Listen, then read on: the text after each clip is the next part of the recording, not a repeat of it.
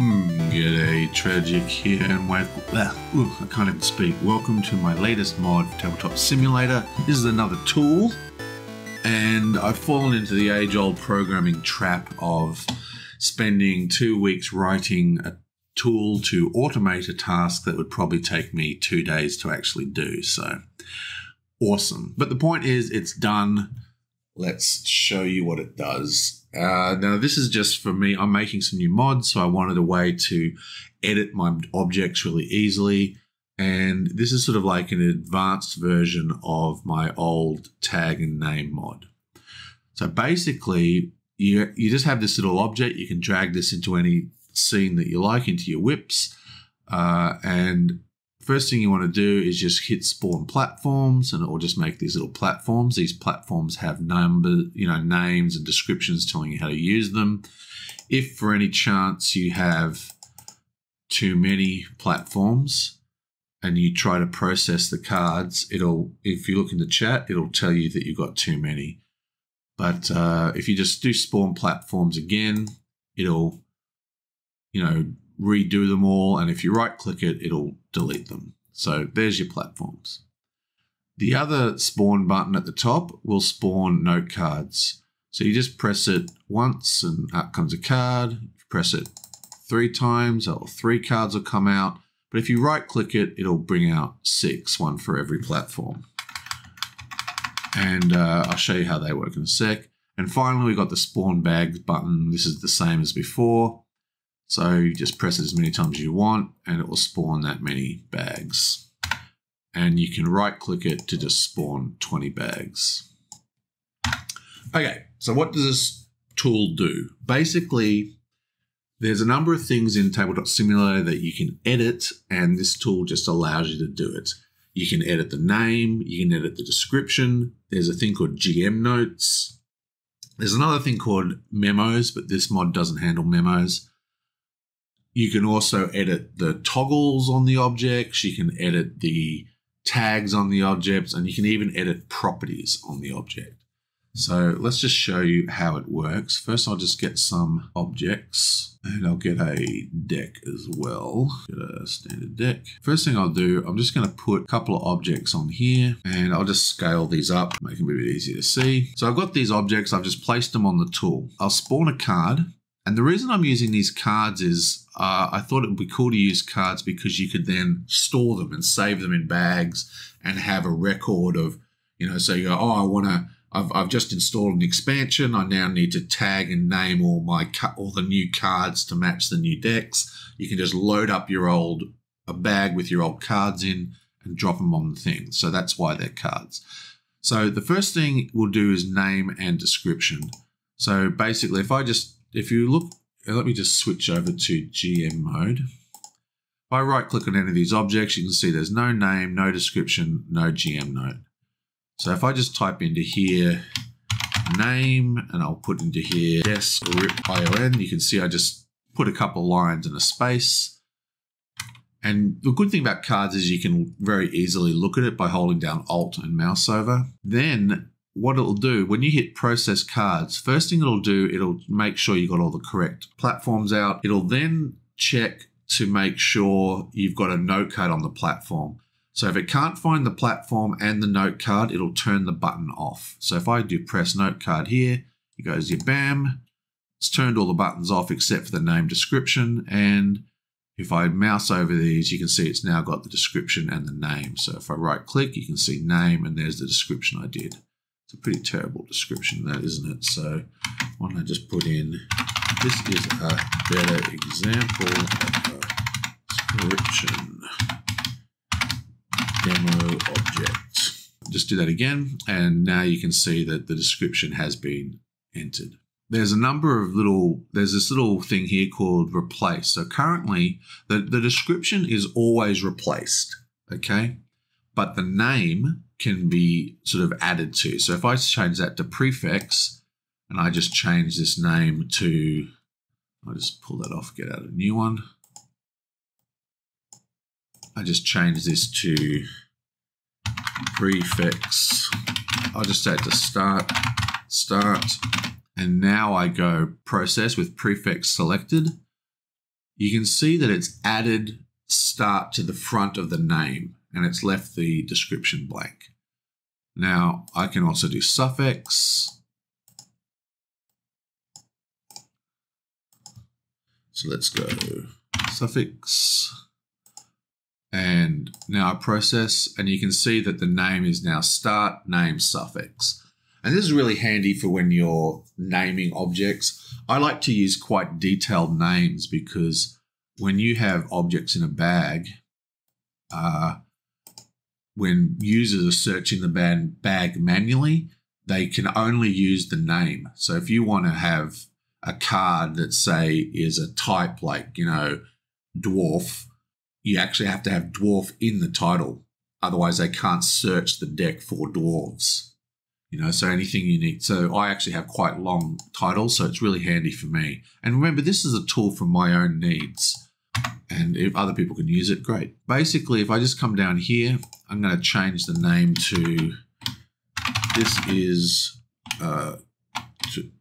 demo objects. That's the new name is going to be demo objects. Now, if I leave the description blank, I'll stick this on replace. Boom. What it does, it changes the name because I had replace to demo object, but it didn't change the description. Just like it says in the description of the instructions, if you want to actually remove something, like if you have it blank, it just basically ignores it. But if you want to remove it, just type in clear field. It's not case sensitive. And then when you do it, it'll clear the field. Okay. So there's that. Right. Just put another thing in. The GM notes acts the same way. So basically, the name field here is ignored. And the reason I do that is because when you, like I said, when you're searching bags, you can only search by name. So if I have this called demo object, right? And I have them in the bag for saving for later, I can search by the name and it will find all the cards associated with demo object. But the GM note is actually taken from the description. And the reason I did that is so you can see it. So this is a GM note, and the GM note will be spawn data, or whatever you want it to be. And now you'll note, so if I go process, I'll right click, and you can see it hasn't put the GM notes in. And that's because while it automatically turns off the buttons if there's no card found, it won't automatically turn them on because I wanted the ability to just ignore the cards if I wanted. So let's turn on GM notes and do it. And now when we right click, you can see the GM note is written in the objects. Okay, so that's basically that. But we also have this little one here. So if I turn off both of these and I turn on edit, let's grab a new card. The way the edit function works is that what you're searching for goes in the top and what you want to change goes in the bottom. So if we look at our card, we have demo object and we have demo object written in the card. So what I'm going to do is I'm going to search for demo object and I'm going to change it to example for YouTube tutorial. Right? So it's going to search for demo object and replace it with example for YouTube tutorial. Over here you have the N, so that only searches the name. D only searches the description. N and D searches the name and the description. G searches the G note. And A searches everything. So let's do name and description. We go process cards.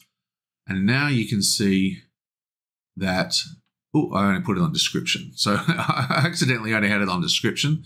So you can see I had it on description. So the description's been changed to example for YouTube tutorial, but the object is still called demo object. I like that. I'm going to leave it like that. If I had it set to name and description, it would do both. And that's basically so you can search for a string and replace it. The thing is, this is also done in order. So it goes 1, 2, 3, which means I could have both these on and then process, and it'll still end up with the same result because it does the card first, does the GM note, and then it does the replacement. So that is the functions to edit the names and the G notes and stuff. Now let's have a look at the property, the tags. So the way the tags work is, if you look at any object in Tabletop Simulator, there's the way the toggles work, beg your pardon. It says in toggles, you've got all these different options you can turn on or off. Now, some examples of good things that I like to turn off is there's an option here called, let's turn off the snap to grids, or turn off the snaps. I'll leave snap on, but I'll turn off snap to grid. I'm going to turn off sticky. I'm going to leave tooltip on. I'm going to leave draggable on. And sticky is a really cool one because basically, normally if you've got an object sitting on a card and you pick up the card, it picks up the object with it, which is good for a lot of cases. But if you've got a mod that has lots of tokens sitting on cards, you can set it to non-sticky. And then when you pick up the card, it just picks it up. You don't have to spend 5 minutes dragging all the objects off the card. So I set a lot of my decks to non-sticky. So the way this works is you just place it on the platform, and then you set the toggles up to any way you want. So I've got to set it to only to draggable, auto raise, and tooltip. So if I look at the objects here, you can see they've got all the different, all these other ones on. So now if I go to toggles and I just go process, all it does is it copies the toggles from here onto here. So now you can see they match. That's just the way to set toggles, so you can set all your cards and your decks. And we'll just name that as well, demo object. So that's how toggles work. Now we have properties. Now the properties one is a little harder to use because it's sort of more for advanced modders.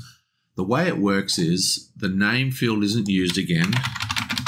So we can just name it the same as all our other objects, or all our other cards. So they're all grouped.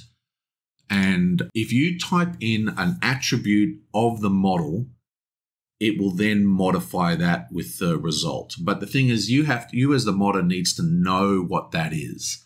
Okay. So for example, say I want to, so these are all set to 1.9. I want to set all my objects to scale of 2. Okay. So I'm just going to go right click.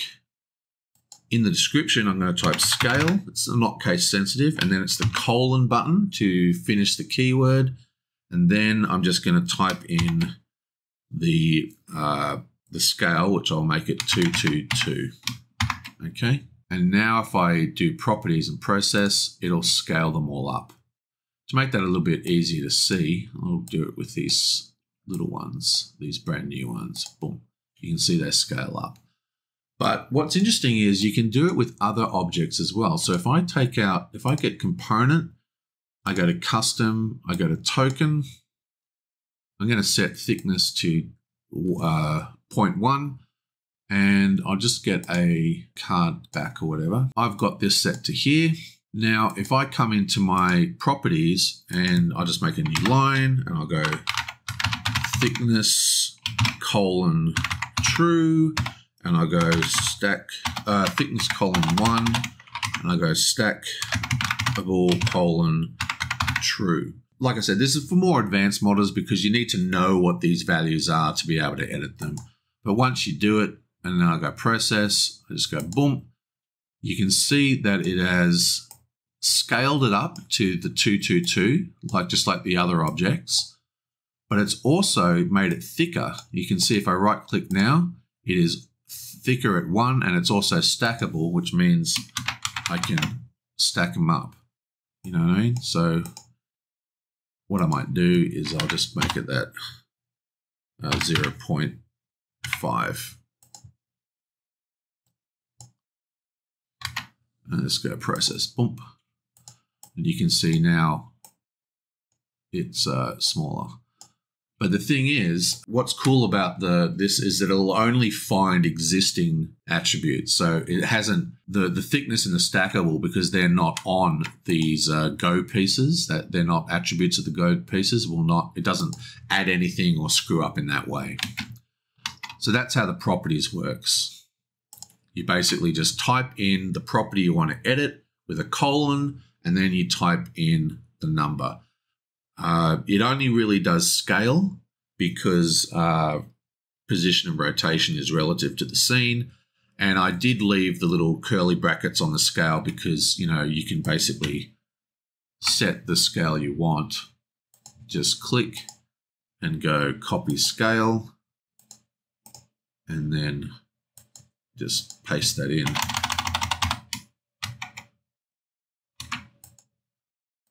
Just get all these off. You see? So if I now make this huge and go properties, you can see that it fixes the scale to whatever I assigned. And that's that. You can change the images, you can change any attribute, but you need to know the actual attribute to do it. Lastly, we have tags. So the way tags work, let's spawn another card, is again, the name doesn't do anything, so we'll call it demo object, so all the cards are sort of linked. The way tags work is it also uses keywords. You have add, colon, and then the tag name. This is a tag. You also have remove, colon, and put a tag name in, so we'll go remove tag example tag to remove, and I'll just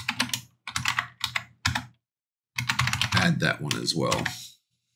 I'm going to add a couple more, so I'll go add another tag. I'll go add more tags. I'll go add even more, even many more tags. Okay, so these can be whatever you want. So let's just turn on toggles, and I'm going to go process. And what it does, not toggles, tags. So basically, actually, what I forgot to tell you, if you go to options and go to game keys, there's a number of options here. You've got print tags, clear tags, toggle tooltip, add tags, replace tags, remove tags, and that'll work on the mouse over, and it will work on off this tag list as well. So if I press the hotkey that I've set up, if you look in the chat in the bottom corner, to print the tags, you can see there's no tags on this object. So unless with the tags add selected, let's go kabam, and now I print the tags of that object. You can see that the tags have been put on the and in alphabetical order, and they've kept all the camel case and everything's working. If you want to, what you can do is you can put a double dash at the start. So I'll put a double dash on the even more tags. We don't want that one. And now I'm going to change it to replace, which means it's going to ignore the existing tags and just replace them with all the adds. So we go boom. And you can see now when I print out the tag, there's only 4 because the even more many tags or whatever is got the double dash to ignore. Finally, you also have remove tag. So that's going to look at only the remove things. So each of these objects has a tag called example tag to remove. And I've set the demo object up here to remove that tag. So tags, remove, I click, and now when I print out the tags, you can see there's only 3. Another thing that should be interesting is I'll just make another add new tag. So basically I've got another object here with 2 different tags. And the reason I want to show you that is because there's a difference between add and replace. So if I have it set to add, it'll add the tags here to the existing tags on the object. Or if there's no tags on the object, it'll just add them. So these objects have 3 tags, and if I hit add, they now have 5 tags. But if I have it set to replace, it'll just replace all the tags completely. You can see in the printouts down here. And that's pretty much how that all works. And that's it. That's how the mod works. But there's a little bit more. Basically, if you do it to Dex, it'll still work. So I'm just going to do the name, and I'm going to edit the name in the description, and I'm going to set the toggles, and I'm just going to go boom, and it's processed that entire deck. So if I come out, you can see that every card's been named, and if I go to the toggles, all the toggles are right, and if I print the tags, they've got all the tags. And in fact, I'm going to just set the toggle to non-tooltip. I'll leave the tooltip. And that's an example of how that works. But obviously, the last thing is that if there's not a lot of space here, so what you can do is you can spawn bags here, and it'll process one level into this bag. So if I delete all these, let's get brand new objects. Let's just get, brand new objects. Ooh, pick this up there. We get brand new objects, and I'll just dump them in here, except I'm missing. Like that. And let's also get another deck, standard deck. I'll just split this and split this. So we'll put a couple of decks in there. Oh, so screwed that up. Let's split this, put a deck in there. I'll split this, put a deck in there. It'll still process everything. Okay, so I'm going to go process, boom, it does its thing. And if I pull out these from the actual bag, you can see that they've also been tagged, named, and everything, okay? And all the objects inside. If you want to tag bags themselves, just place them inside a bag. So if I just spawn another bag, and I'll put a couple of bags in there like that. So if I look in this bag, there's bags inside it. If I do the naming now, that is how you name and tag bags themselves, because otherwise it'll look inside the bag. And that's pretty much the mod, the tool anyway, and it's complete. So, oh wait, just before I go, I'll just show you how to use this in a practical way. So if I just go to my current mod I'm working on, the way you might use this is, I'll just get rid of this. This is the old one here. Basically, you can just go to the, like I'm going to go to my save game, but it'll be in the workshop for you guys. You just go search and just drag the tool out like that.